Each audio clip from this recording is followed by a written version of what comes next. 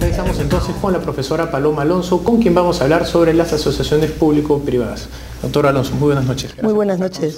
No, gracias a vosotros por invitarme. Bien, cuéntenos un poco, ¿cómo nacen las asociaciones público-privadas? ¿Cuál es el objetivo detrás de ellas?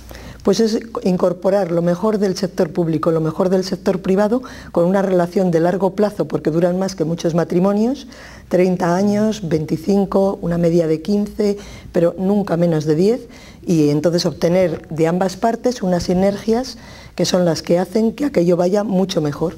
Aprovechas la parte pública y aprovechas la parte privada, los instrumentos de la privada que tienen más flexibilidad para llevar a cabo una serie de instrumentos de gestión, y la parte pública que en el caso de la salud se fundamenta en que tú tienes que dar gratuidad, universalidad, pero lo puedes hacer la provisión a través del sector público o a través del sector privado.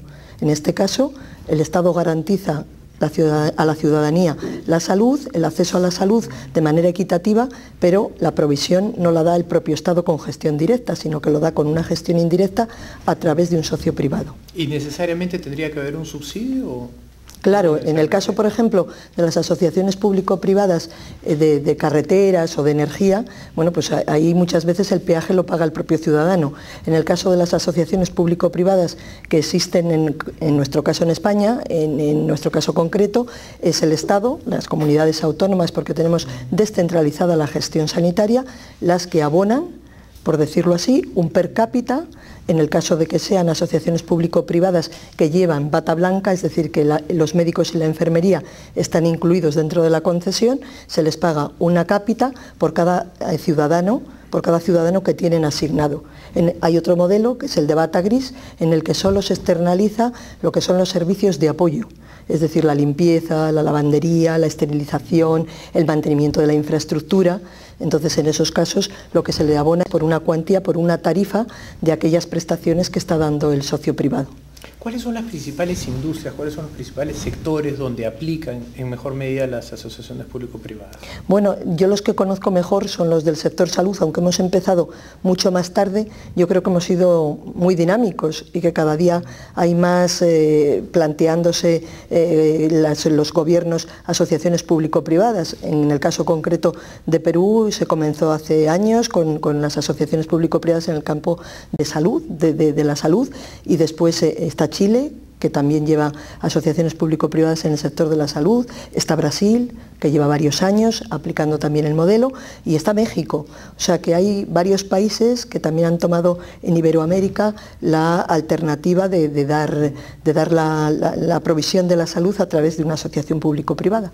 ¿Se ha podido trasladar o se podría trasladar esta experiencia al sector educación?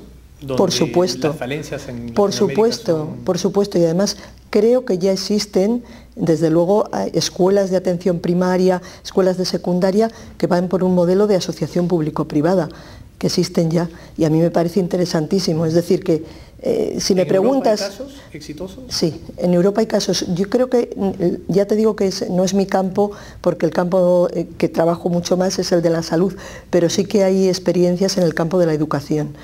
Date cuenta que es un instrumento de gestión. A mí cuando me preguntan, pero bueno, las asociaciones público-privadas son por una cuestión económica. No.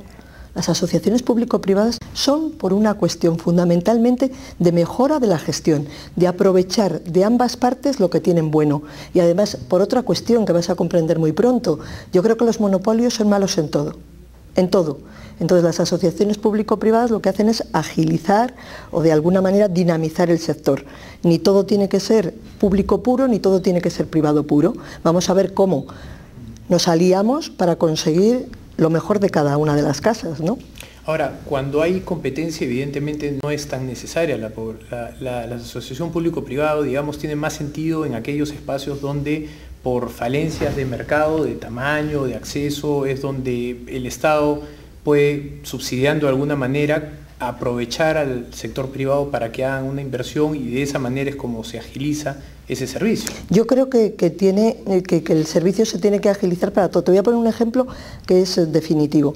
En España, la construcción de un hospital público, cuando se hacía por la fórmula tradicional, es decir, con cargo al presupuesto al presupuesto de inversión que tenía el sector público, tardaba una media de 10 años en construirse un hospital de 600 camas, una media de 10 años y de puesta en funcionamiento. Cuando va por un modelo de colaboración público-privada, como es el sector privado el que pone la financiación y además resulta que tú sabes que cuando el presupuesto público, y lo conoces muy bien, cuando el presupuesto público de un año se acaba en la parte de personal y de bienes y servicios, ¿de qué echas mano? Del presupuesto de infraestructuras y las ralentizas. Y eso no es factible porque, como no es presupuesto público, es de la propia, de un sector privado, lo que haces es que lo construye a mucha más velocidad. Aparte de eso, tardan. En España, la media que tardaba un hospital público, de lo que te he dicho, de unas 600 camas, era aproximadamente 10 años en construirse y de puesta en funcionamiento. Con los modelos de colaboración público-privada en este momento están entre 28 y 36 meses. Es la parte privada que hace que los... Claro, porque no comienzas, ¿no? Claro, y porque no comienzas a percibir el canon, de la asociación público-privada, es decir, de la infraestructura, hasta que esta no está en funcionamiento.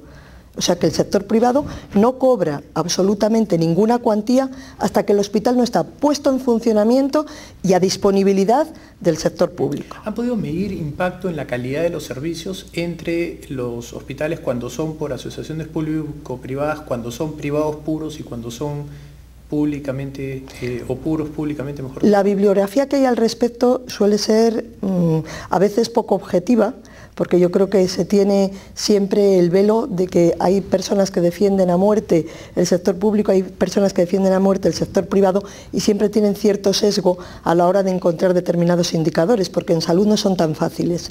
Pero de todas formas, si lo quieres ver, por ejemplo, en Madrid se publica la satisfacción que tienen los hospitales, que se pregunta a la población cada 6 meses, que tienen en asociación público-privada y que tienen del sector público puro. Hay diferencias pocas, normalmente a favor de lo que son las asociaciones público-privadas, pero el sector público allí también tiene un alto grado de satisfacción. Lo que pasa es que yo lo que creo es que la ventaja que tiene es que tiene la flexibilidad para incorporar determinadas herramientas que muchas veces desde el sector público no es tan fácil. Por ejemplo, tú imagínate, han conseguido un tema que han venido ligadas las asociaciones público-privadas a la financiación hospitalaria en base a un per cápita y a unir la atención primaria y el hospital. Están integrados. Por ejemplo, las asociaciones público-privadas de Valencia pagan un per cápita por cada persona que tienen asignada y llevan la atención primaria, es decir, el primer nivel de atención y el hospitalario. Si tú cobras por un per cápita, lo que tienes interés no es que la población venga al hospital, es hacerle actividades preventivas para tenerlos más sanos desde el primer nivel de atención y que no tengan que venir al hospital, sino que se encuentren mucho mejor y que el hospital sea el último recurso. Se ha integrado mucho más el cuidado y eso ha sido una innovación que ha venido ligada a las asociaciones público-privadas, que fueron el primer caso en España que fueron financiadas por el modelo de per cápita. Porque hasta entonces se venían financiando o bien por el histórico, con lo cual aquel que gastaba más obtenía bien más, o bien a partir de una determinada periodo del año 1993, ligado a la actividad fundamentalmente y a indicadores de calidad, pero no a un per cápita que te obliga a que la población la des más actividades preventivas para que esté más sana y utilice el hospital como último recurso. ¿Cuáles son los riesgos en las asociaciones público-privadas? ¿Cuáles son los riesgos que enfrentan? Pues mira, yo creo que las asociaciones público-privadas necesitan un marco jurídico estable, porque si tú no tienes eso, tú dime a mí que el riesgo, cuando tienes un riesgo país o cuando tienes un tema de que no sea deuda soberana o cuando tienes, pues ahí los llamados internacionales no siempre se te presenta suficiente número de competidores y a mí eso sí que me parece un problema. Las asociaciones público-privadas lo primero que necesitan es que haya en el mercado un estudio de mercado en el que haya varios proveedores, porque si solo hay, por supuesto, porque si no te hacen colusión, te hacen colusión y te han hecho polvo, entonces necesitas un número de proveedores acreditados suficiente, un marco jurídico y el cálculo del mayor valor por precio. Tú tienes que analizar qué te compensa más con un mayor valor por precio. El hacerlo con tu gestión directa, el hacerlo privado puro o el hacerlo a través de un modelo de asociación público-privada. Y tiene que haber transferencia de riesgo al socio privado, porque si no, entonces no se trata de una asociación público-privada, ¿no? ¿Cuál es la tendencia de las asociaciones público-privadas en el largo plazo?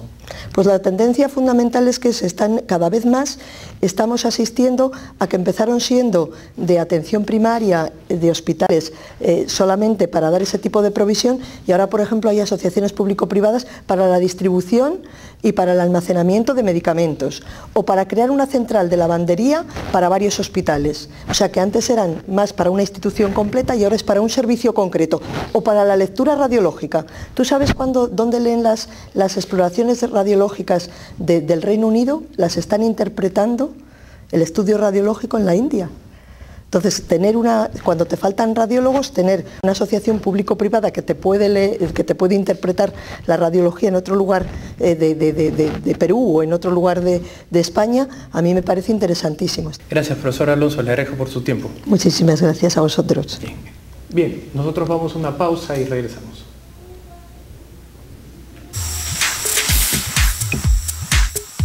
Scotiabank.